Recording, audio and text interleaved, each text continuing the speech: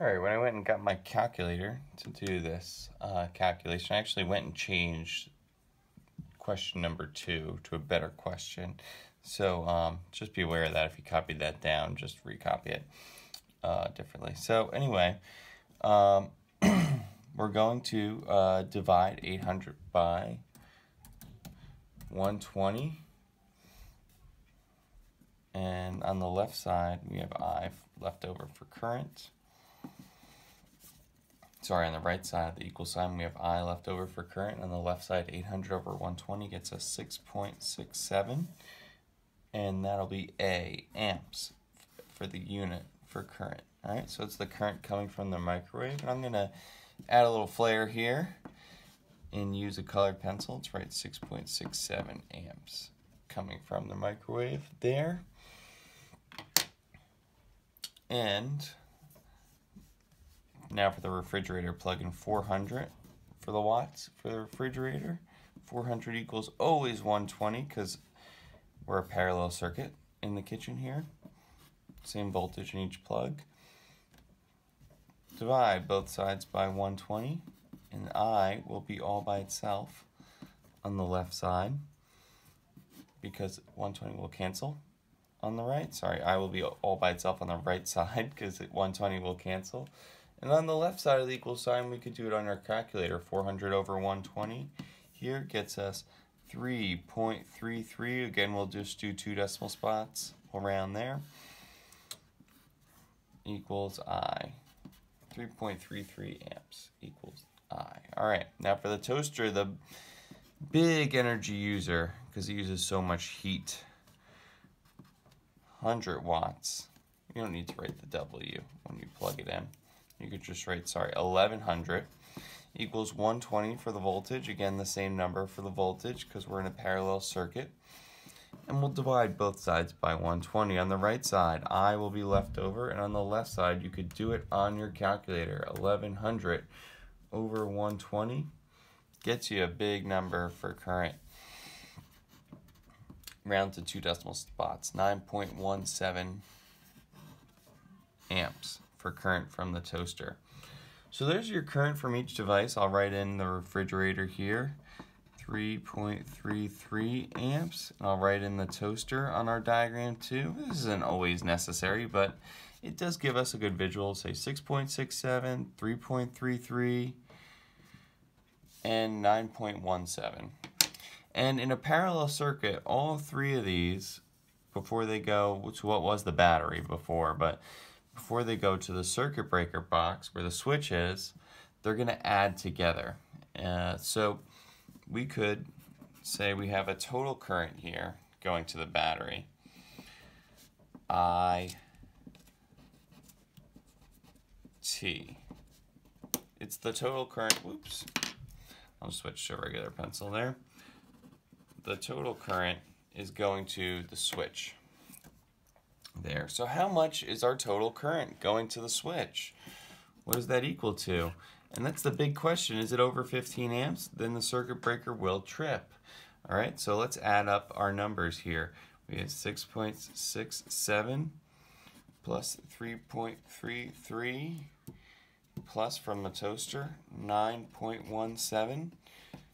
And what do those add up to?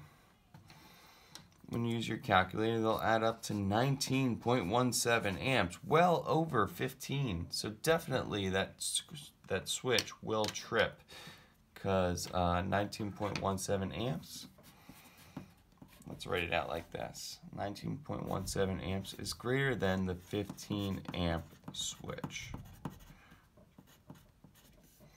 So circuit trips. All right. So now question 2 here, write that one down. If you had a 20 amp switch instead of a 15 amp switch, if you had a 20 amp switch, will the breaker trip? So if I had 20 amps right here, 20 amp switch, would the circuit trip? Well, what a 20 amp switch means, and you could buy the different amp switches you could buy at Home Depot, 5 amps, switches, 10 amp switches, kind of in intervals of 5, you know, 5 amps, 10 amps, 15 amps, 20 amps. And you could just, yourself, if you know what you're doing, you can turn the power off and switch to a 20 amp switch in your breaker.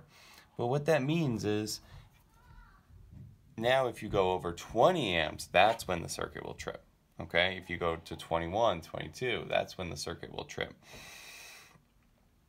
So it kind of gives you room for more current if you have a higher amp switch, okay? Because now, 19 amps before, it was over 15 amps. But if I have 19.17 amps going into a 20 amp switch, now it doesn't go over, okay? So 19.17 amps, if I have that flowing to the circuit breaker, it's actually less than a 20 amp switch. So circuit does not trip. So I wouldn't suggest going to Home Depot and just switching to a 20 amp switch. More, if you allow more current to flow, it could cause a fire and your wires might not be able to handle it.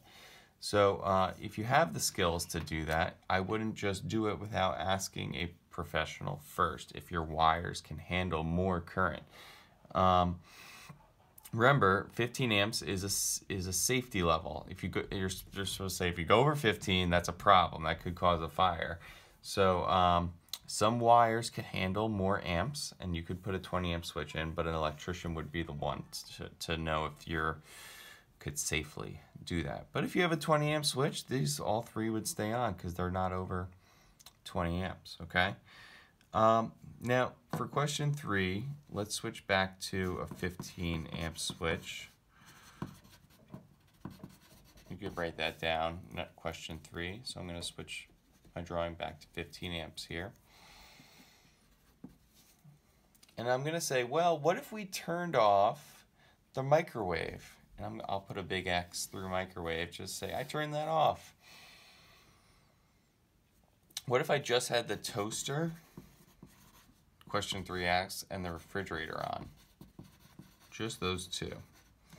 And I'm back to that 15 amp switch over here. Now that I turned the microwave off, I don't really know what the total current is. I don't know that it's 19. 19 amps was when I had all 3 of them on. I added all 3 of the currents to make 19. But now what I want to do is I want to add up the amps from the toaster.